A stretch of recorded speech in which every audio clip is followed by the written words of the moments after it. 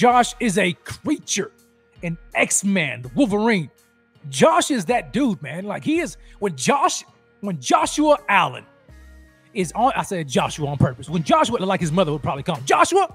When Joshua Allen is on his A game, it is hard to find another quarterback in the NFL right now that's better. You know what I'm saying? Like, they may be all comparable, like the top dogs. I mean, you know what I'm saying? Pick, Pat Mahomes,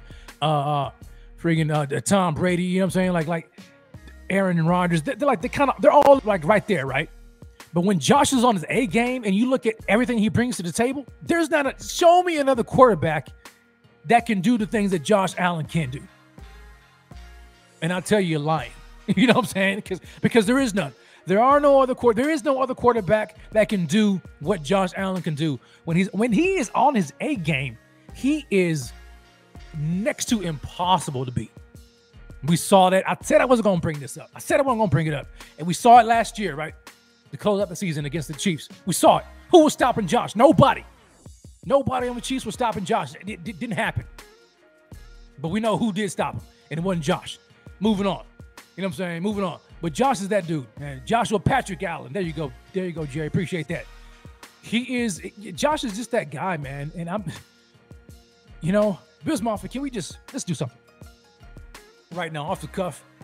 Let's just raise our glasses right now. Okay?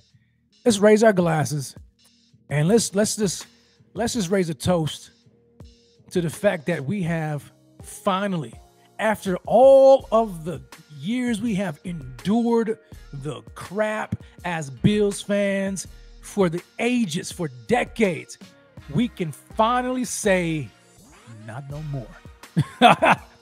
Not no more. No more over here, baby. We are one of the top teams in the National Football League. And on top of that, we are led by one of, if not the best quarterback in the game right now. Cheers, man. Cheers to that. Cheers to Brandon Beane and the whole front office staff who did that.